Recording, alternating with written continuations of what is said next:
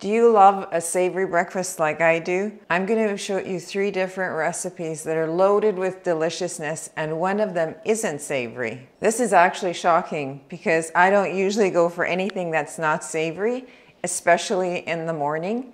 But one of these recipes that I'm going to show you, I'm actually craving it and I need to make it 2 to 3 times a week. This is not the type of breakfast I grew up eating in my Finnish family.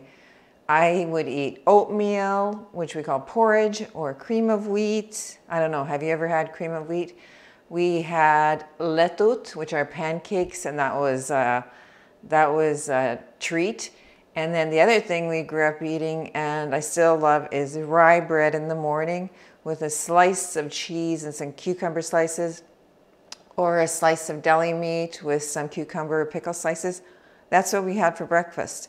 And I do still, like I said, love my rye bread. But I avoided oatmeal like the plague for years because I ate it so much growing up, so I could not stomach it until now. These breakfasts that I'm going to show you are my versions on 3 YouTube chefs. I have made all of these recipes and I love all of these 3 different channels, and I wanted to make sure you know about them because I have made so many good recipes from all of their sites. Whether you eat plant-based or not, you're gonna love these recipes. My husband is not vegan or 100% plant-based at all, but he loves this breakfast sandwich I'm gonna show you. They all have excellent nutrients in them that your body really needs, and because if you're eating more plants, you're getting more fiber, which is so important for your health. I went all in on eating plant-based when I was in my 40s because my aunt, who was only in her 50s, was diagnosed with Alzheimer's disease. So my mom, her 2 sisters, and my grandfather all passed away from Alzheimer's disease. And even though I was a nurse, I couldn't get any information to help me with this and for the prevention of it. So I did my own research and I decided I was going to go plant-based because that's what I thought at the time and what I read would be the best thing for me. I've learned a lot since then. I'm 59 now, and my views on prevention of Alzheimer's disease and other diseases has changed a little bit based on science, but I still am plant-based and I still love really delicious food and comfort food. Now let's get on with the first breakfast, which is a delicious breakfast sandwich.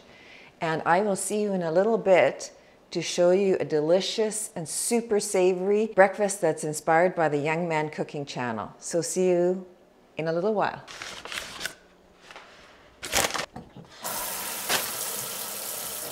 I know they say to not wash your mushrooms, but I always do.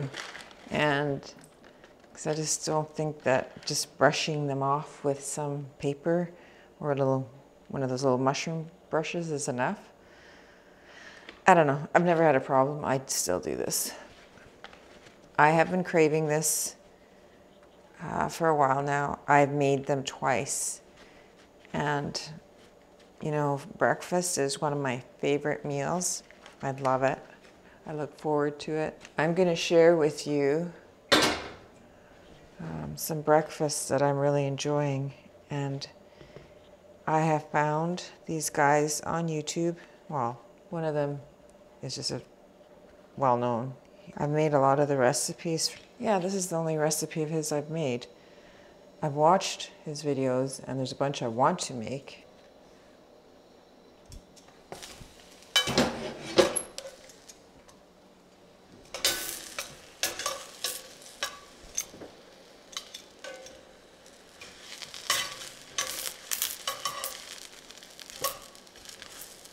So I'm going to add some tarragon. He didn't use this.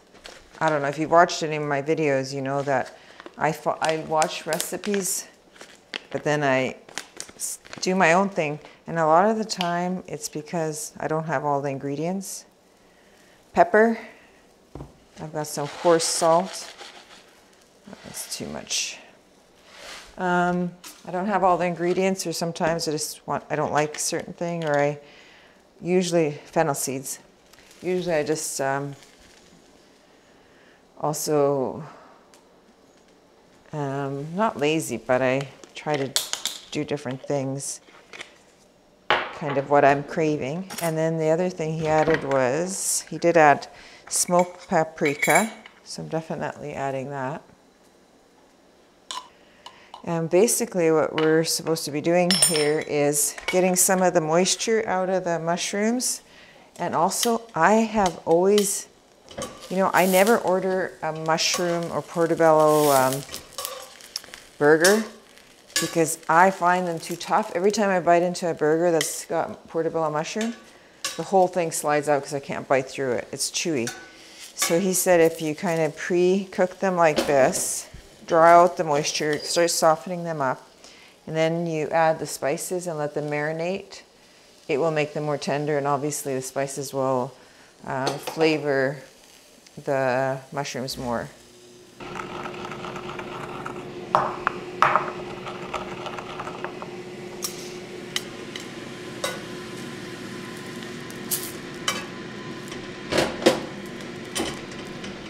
I don't know why I got myself such a tiny mortar and pestle, but I thought it was so cute. I guess I just liked it because it was a wooden one and I didn't think I'd need it that often. But these fennel seeds, you really got to grind them down.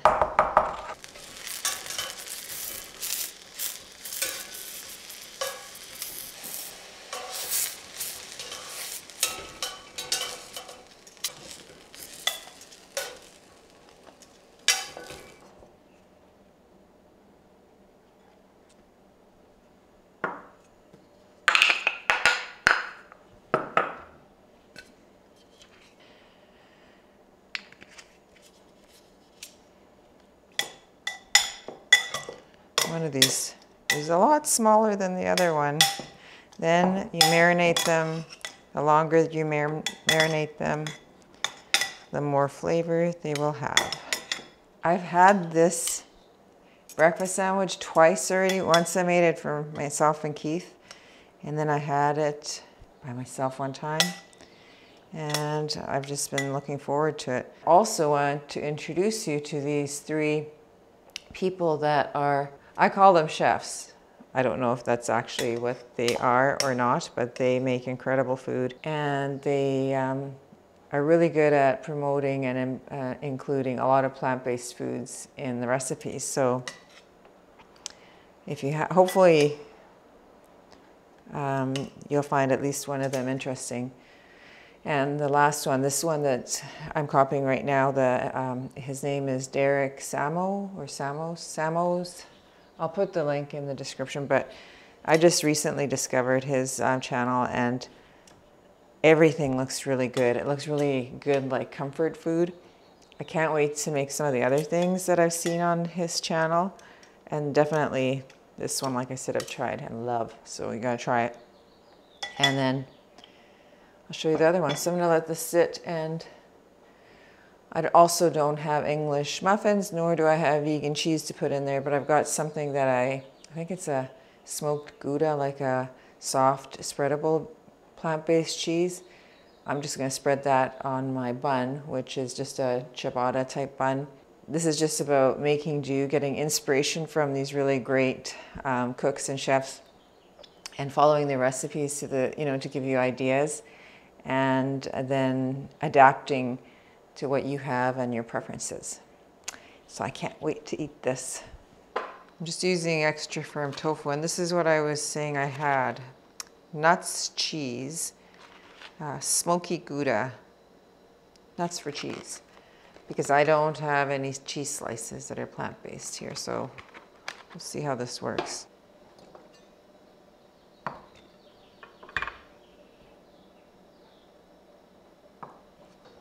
I just store my leftover tofu in a container like this. Put it back in the fridge because I use it up pretty quick. So. Now what did he put in there? Was it olive oil? I'll put just a little bit of olive oil in the pan again. This is what I'm using. It's like a sunflower seed ciabatta bun. And he said to make it like a restaurant one, you have to butter the English muffin. In this case, the bun. So, and then you heat that up. I'm going to use only one of these mushrooms right now. The other one I'm going to put in the fridge for another time. but it's already, you know, prepped, so you just have to basically heat up and assemble everything.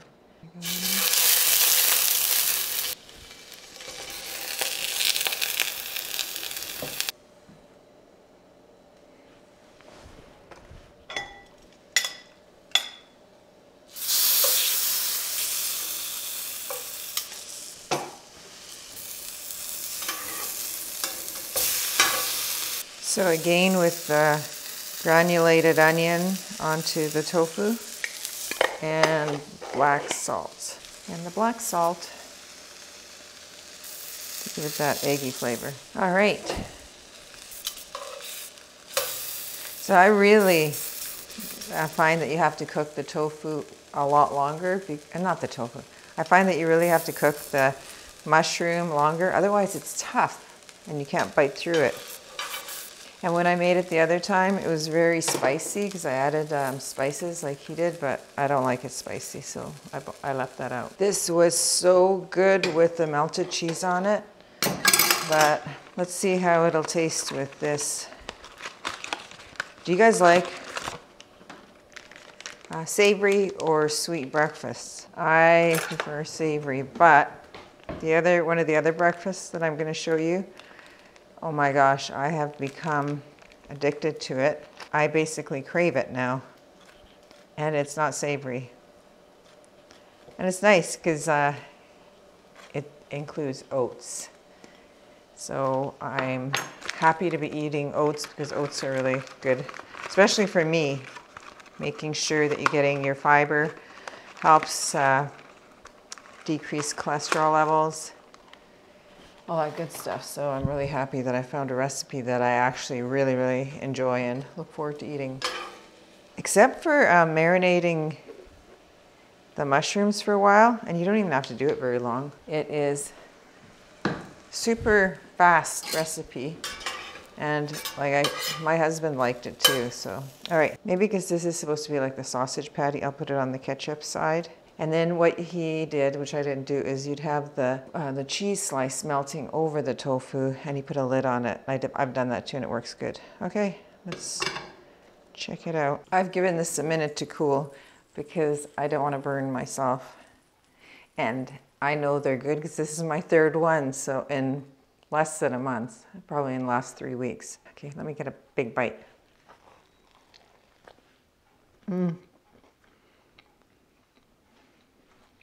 This is good. Beware.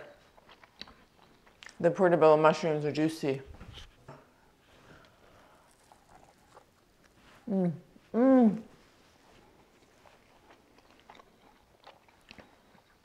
The smoked Gouda, because I later put it on quite thick, is really good in there. Now that I've had it with the melted cheese slice on this, it's good. I do like it not spicy, which is me. And I like ketchup in it because it adds the sweetness to all the smokiness and everything else.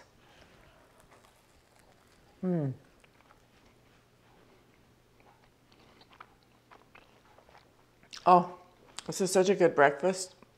Definitely try it out if you're like me and like savory breakfasts. Highly recommend. And try following his recipe exactly because it's got to be exceptional. This one I happen to have a little bit more bread, bun versus tofu, but that's okay. Because when you watch his video, you'll see that he uses just basically, what does he use? A slab of tofu, or at least a quarter of it, each slice. And he uses English muffins, so. All right, I'll see you at the next breakfast.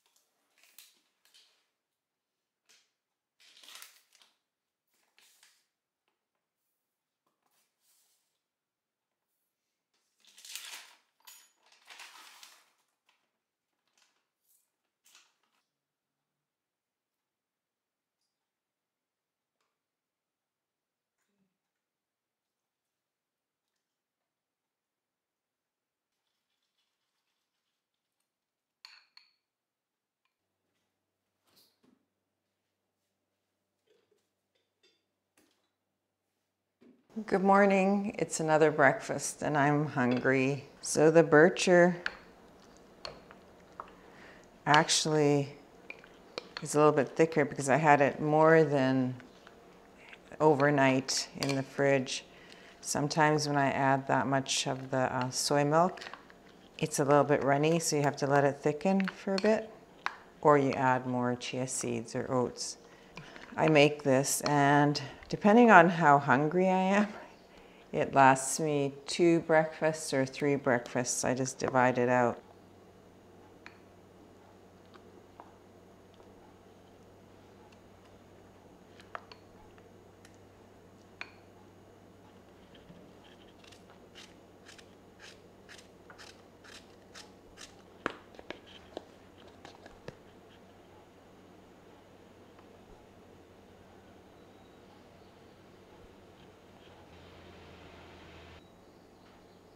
I can't believe that I'm finally craving oatmeal again, and I'll definitely put Jamie Oliver's version, his recipe link in the description, because if you look at that, it gives you inspiration to make anything.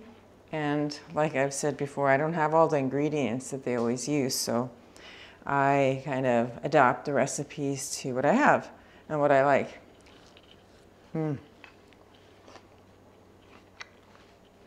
I don't know what it is about this, because Keith makes breakfast and he always dices up apples and puts raisins in his cooked oatmeal, and yet it's not the same as this. This is so good and creamy and delicious. That's my stomach growling.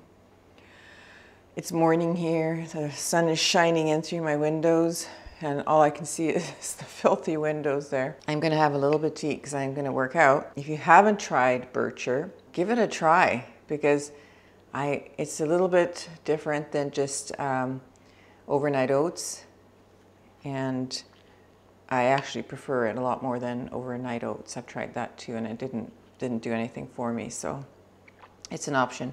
I'll also link the description of what bircher is, because I had no idea, so I'll put a link to what I found online about it, okay?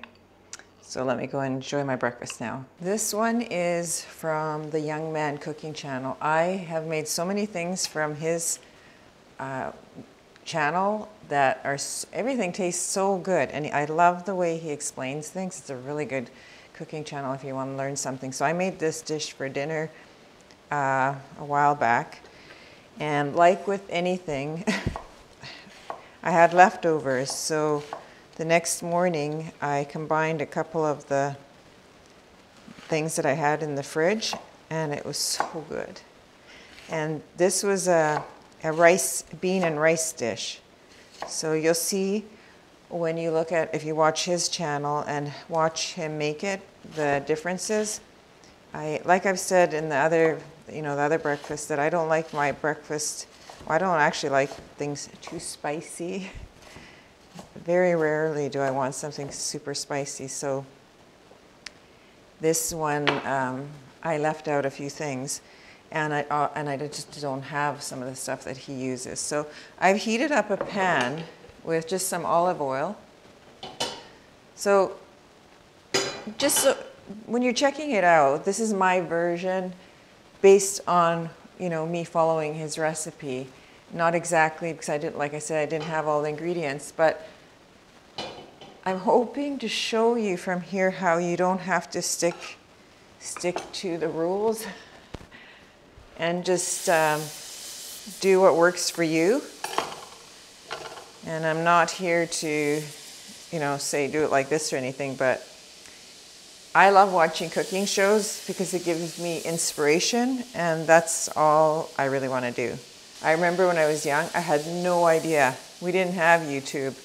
I looked at like magazines for recipe ideas and things like that. I've never used king oyster mushrooms either. I wasn't really sure how to use them, but I've learned a lot since my daughter-in-law became part of the family. So I've learned a lot about different foods, different spices, and just different cooking techniques, and it's so interesting.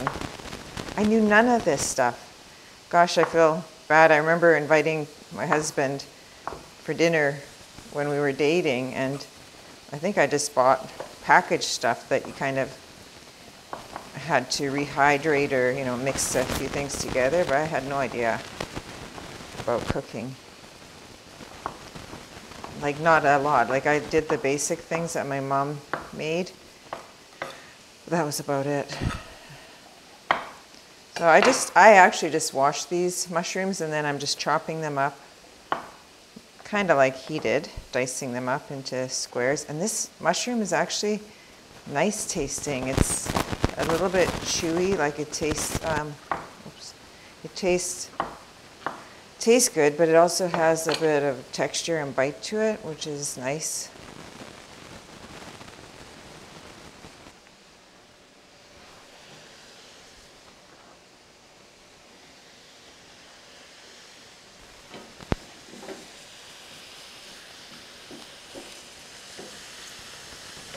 This is a trick I do is I never use all my ginger. I always have leftovers. I wash it and maybe cut off any really bad parts to it, and then I use what I need and the rest I freeze. It's so easy to grate when it's frozen, so that's all I do. If you like having like bites of ginger, then you can just, when it's fresh and don't freeze it, you can just chop it up. But I like ginger, I like what it does as a spice, but I don't necessarily like biting into it. And I grate it skin and all. I'm gonna add a bit more. Let's see how easy it is.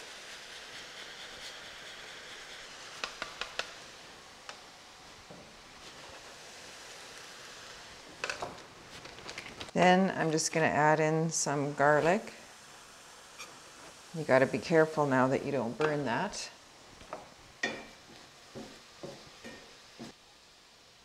This is super fast to make when you're just cooking and you're not talking and trying to explain it. Then I've just got a can of black beans. I'm just gonna throw these into the pan. So it's like basically like this. It's nothing too fancy yet. But what we're gonna do is make it saucy. He added some vegetable stock, which is good. So I'm adding that. Then I'm gonna add some dark soy sauce. I found this in our local grocery store. I think it's for the color. It's a darker, even to me, it almost looks a little bit thicker. Maybe it adds a different depth of flavor, but dark soy sauce. So I'm just adding a little bit of that. It is very dark, so it will add color to it. And then just regular soy sauce or tamari. You're gonna let that simmer for a little bit. And he also added some of his chili oils. I don't have any of that, but I have the Korean hot pepper paste. Now I'm gonna butcher it, so I'm not even gonna try to say it. I'll put it on the screen here, what it's called. Gojing, I can't say it. So I just add a little bit of this. This adds the heat and spice.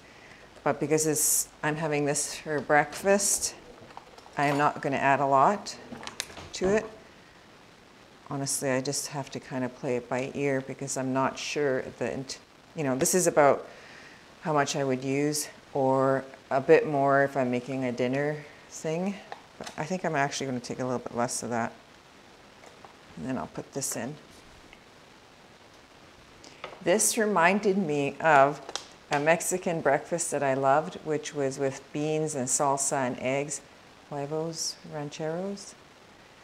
But I used to love that for breakfast. This reminds me of it. The only other thing we're gonna add to it is to thicken the sauce. You make a slurry with cornstarch or whatever, potato starch, whatever starch you like, and a little bit of cold water. Put it in, so I'm gonna add that in after it comes to a bit of a simmer. And then it'll be some green onions to top it off. For the eggy part of this, I'm using extra firm tofu. And what we're gonna do is exactly what we did in the first recipe when we were making the breakfast sandwich.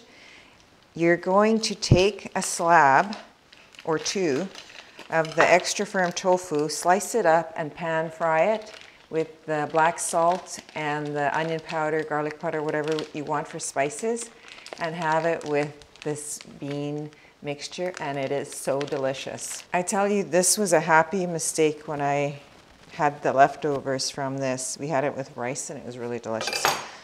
So I'm taking half of the slab, I'll save the other half, cutting it in half, and I'm gonna fry these up. All right, so just put the tofu into the hot pan. To this, I am only gonna add just some granulated onion powder and also the black salt, aka Calamanak, and I got this huge bag of it online, and then I just put it into a jar so it lasts better. Don't add too much of this because it is salt, but it also gives that eggy taste because of the sulfur. So I'm just gonna let those sear a bit and then flip them over and that'll be done. In the meantime, look at this bean mixture. I'm gonna turn up the heat. I'm gonna add the slurry that I made because I want this to thicken up so that it's not just a soup, but actually saucy beans and mushrooms to eat with tofu.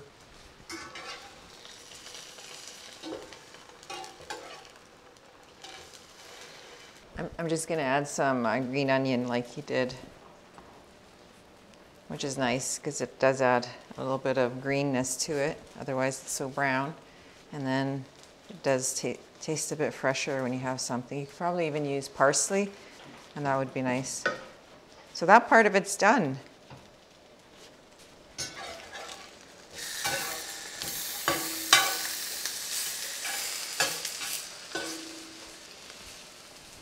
Now I'll add some of the granulated onion powder to this side too, along with some of the black salt, and that's it. So there's my egg, and there is the dish. Now you have to try this. This was such a happy accident.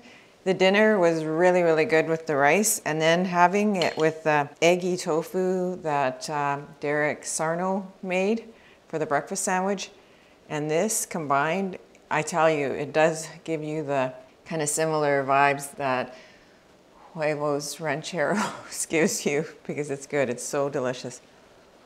I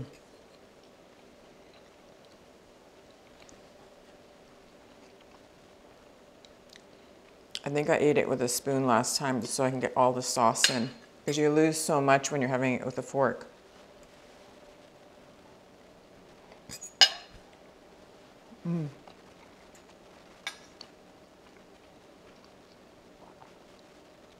It's so good.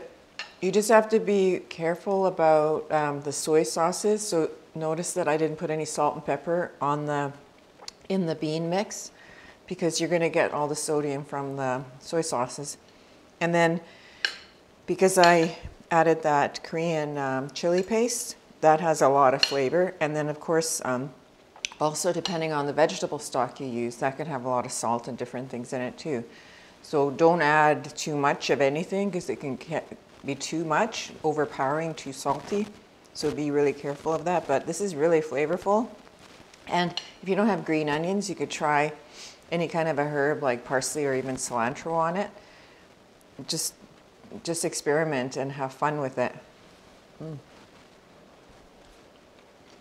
Sorry, I could keep eating. I'm hungry right now and it tastes really good. I hope these gave you some breakfast ideas, because I was shocked about the bircher. I was telling the people at work that I can't believe I'm eating oats right now, because it was the one thing, it was like I was forcing myself to try different versions of oatmeal to eat, and it's nothing like overnight oats to me. And I'm shocked that I love it with the apple bits, either grated or diced in there. So good. So let me know in the comments if you've tried any of these, or if you like any of them, or if you're going to try them. I'd love to know your thoughts. I have a newsletter if you'd like to sign up for it. I'll have a link in the description. And otherwise, I'll see you in the next video. Bye.